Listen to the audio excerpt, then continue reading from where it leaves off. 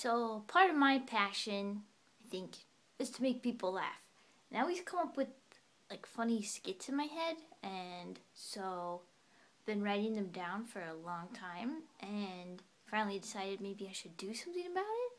So one of them, well, I won't give it away, but I'm hoping my cousin will play along with me. I just got him the perfect outfit for the video.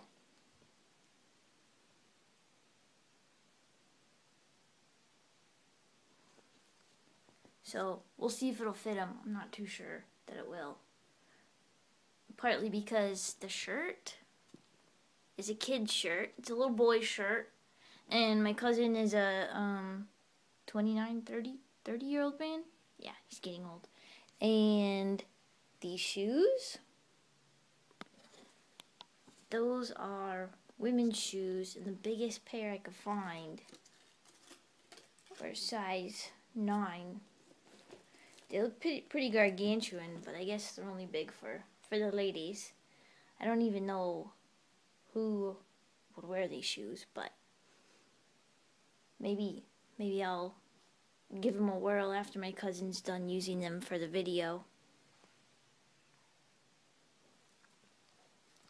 So part of my goal is to, with the passion project, is to, I don't know, try different things and kind of find, I guess, narrow the focus on what my passion is, because I feel like there's a lot of things that I love to do, but what is my passion? I'm not entirely sure. So what better way to find out than to try them, or try different things at least. I think that's so key, because you never know. I think things always sound fun or sound like they could be your passion when you don't really, when you haven't really tried them yet. But then once you kind of get into the minutia of what they actually entail, sometimes you discover that you don't really like it. But then at least you know, and you can move on to the next thing. So, yeah. He's supposed to come over Friday. He doesn't quite know yet that I have this outfit for him. So we'll see if he plays along. Hopefully he will.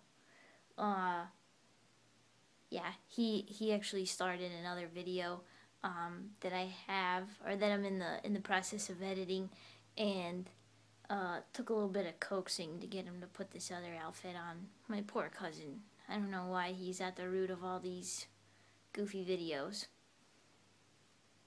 But we'll see how they turn out. Alright, with that, adios. And don't forget to pursue different things that you think you might enjoy.